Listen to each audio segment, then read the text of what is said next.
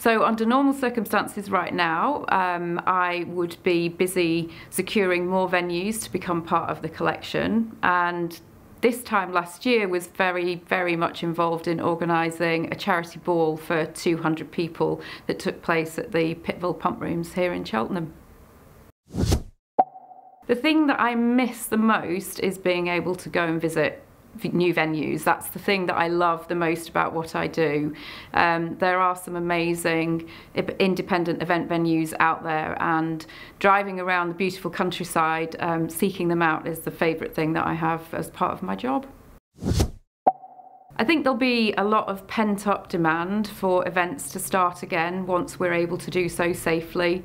So I'm positive about the future. I think if we can get through the next few months, then the future does look bright. It's just right now things look very different, but I'm positive about the desire for people to meet and to gather again, to talk business, to attend weddings, etc. And I very much look forward to that time.